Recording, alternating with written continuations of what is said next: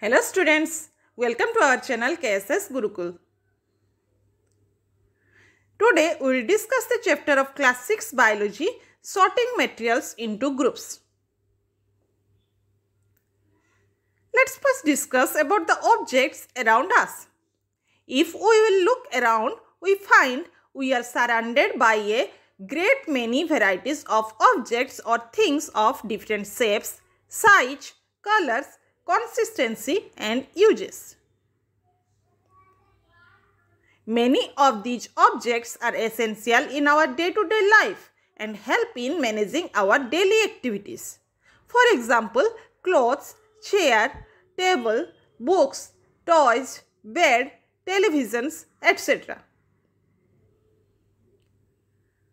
Different things are made up of one or more materials like plastic, wood, metal, paper, glass, mud or soil, stone, rubber, etc.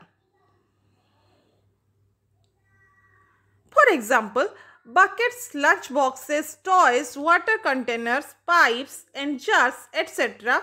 are made up of plastic.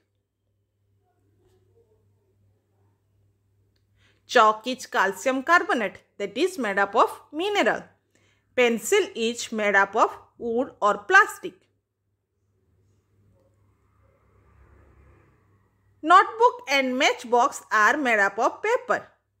Duster is made up of wood or plastic and cotton.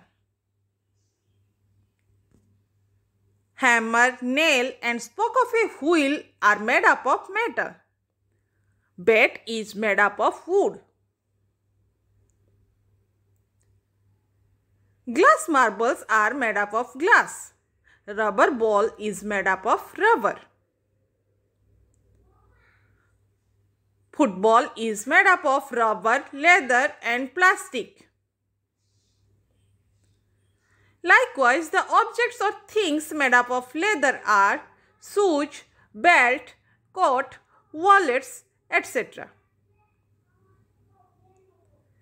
The objects or things made up of cotton are clothes, bag, thread, gauze, fish nets, mosquito nets, etc.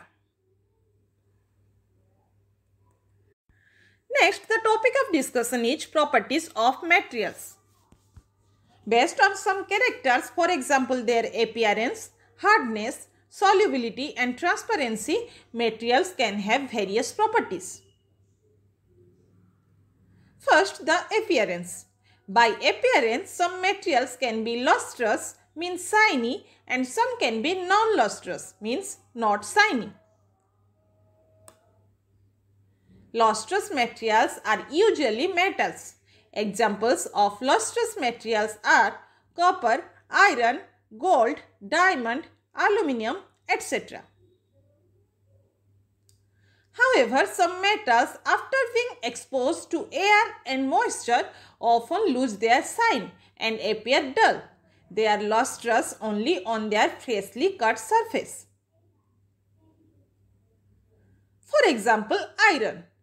If we will see a freshly cut surface of iron rod, it will look shiny. But the external surface is usually lustreless due to rust. Examples of non-lustrous materials are wood, paper, chalk, cotton and plastic. Second, the hardness. Materials which can be easily compressed or scratched are called soft materials. For example, cotton, sponge, rubber, etc. Materials which are difficult to be compressed are called hard materials. For example, iron, steel, wood, stone, etc.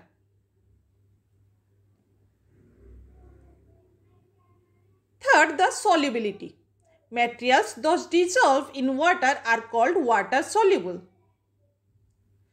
Materials those do not dissolve in water or do not disappear in water even after stirring for a long time are called water insoluble.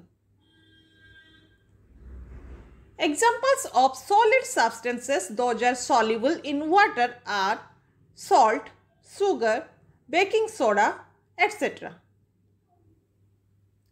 Examples of liquid substances those are soluble in water are vinegar, lemon juice, milk, alcohol, etc. Example of solid substances those are insoluble in water are sand, chalk powder, sawdust, etc.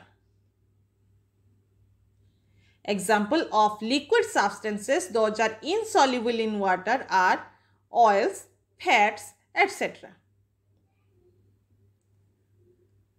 Liquid insoluble materials form a separate layer in water.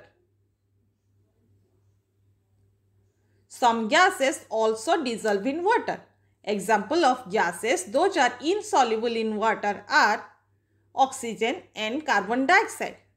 Dissolved oxygen is essential for plants and animals that live in water.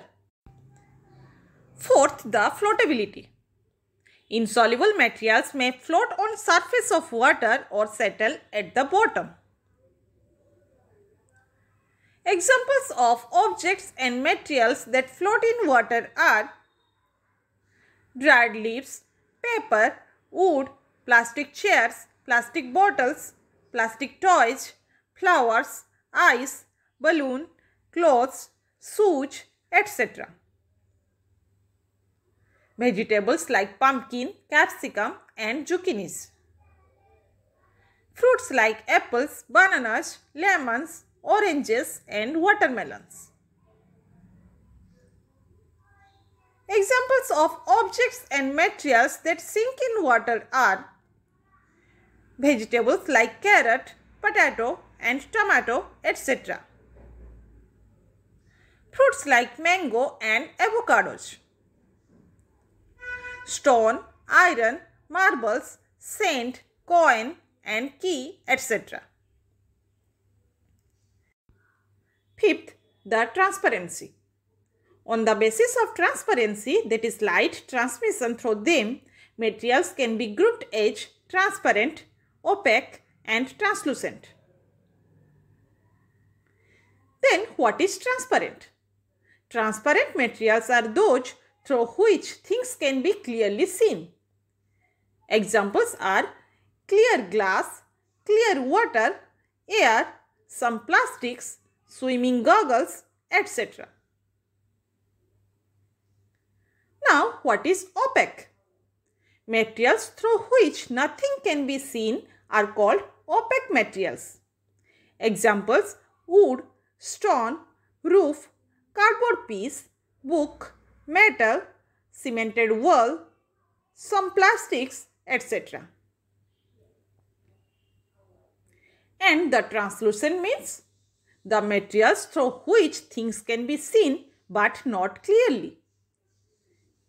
Examples: sunglasses, frosted glass, wax paper, butter paper, smoke, vegetable oil, etc. Palm of our hand is translucent because torchlight passes through it but not clearly. Now, what is the need or why do we need to group materials? Firstly, it is convenient for us and helps us to locate them easily. And secondly, grouping of materials makes it convenient to study their properties and also observe any patterns in these properties. Now let's discuss the summary of this topic. Objects surrounding us are made up of a great many varieties of materials. A specific material can be used to make varieties of objects. An object can be made up of a single material or varieties of materials. Properties of one material differ from that of another. Some of the properties of materials are shiny, rough, smooth, hard, soft, opaque, soluble, insoluble, etc. The basis of grouping of materials is the similarities and dissimilarities between their properties. The aim of grouping of materials is for convenience and to study their properties. This was all about this chapter. Feel free to subscribe, like, share and comment your valuable views. Thank you for watching.